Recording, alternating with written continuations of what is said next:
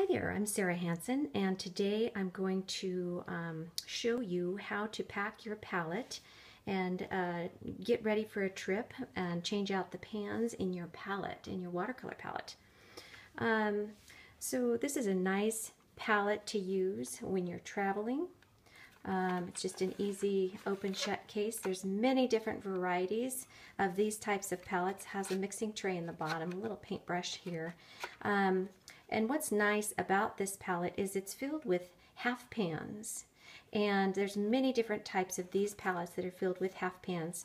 But what's wonderful about this is if you don't like the color that you have in your half pan, or for instance if it gets completely depleted and you've used it, then you can simply add more paint or change out the half pan. And so that's what I'm going to show you today. It's a really nice way to get ready for traveling.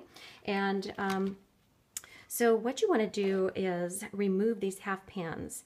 So you can basically just pull these pans out. Typically speaking, they pop right out. The manufacturers will prepackage these a lot of times with colors in them. Here's one that has a color in it from the manufacturer. You can see it's kind of a cake color there. This one I think I may have filled on my own. If the pans don't come out very easy, what I do is I take a knife or a palette knife and I kind of go along the edge. If I've been painting quite a bit, then sometimes these don't want to come out. So I go along the edge and loosen them up. And try not to break them, right? Loosen those up and then they just pop right out, okay? Then you go on to Amazon. I think that's where I got this. These are empty watercolor paint pans. I bought 20 of them. And 20 of these empty pans come to you, just like this. Okay. And then what you want to do is you want to take your color, your liquid color, and this can be all your favorite colors, and you simply unscrew the lid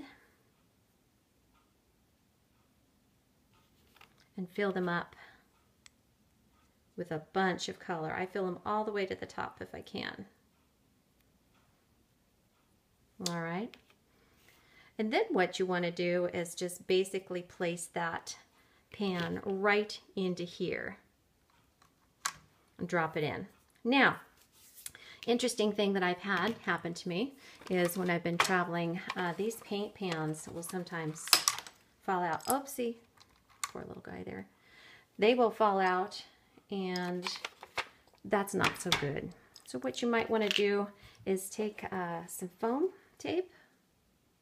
There's a giant roll of foam tape here, and cut off a little tiny piece. Place it on the bottom of your half pan before you fill it. Push it on there nice and steady. Peel the end part off there. And then you want to just place it right into your palette. Press it down. Fill it up.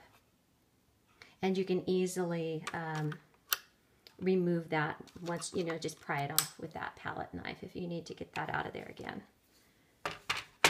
The other thing I've done is if I'm on a especially long trip, I like to put my tube colors into a Ziploc bag for travel and put it into the check-on luggage, because you don't want to have a bunch of these tubes with you on your carry-on, although I think you can. But I'd check with my airlines before I did that. And then you can put this into your check-in luggage, and it's a good way to travel, and you have all of your very, very favorite paints all ready to go. What you want to do is after you fill these up, you want to leave them for a couple of days, let them thoroughly dry, and then you can fold up your palette and pack it into your suitcase. I also like, you can see all this color here. It was from painting kind of crazy one day. So I like to put this into a Ziploc bag as well, so that it doesn't get my clothes and other things all messy, and contains that water runoff that sometimes happens. So once these dry, you can pack them into even your carry-on.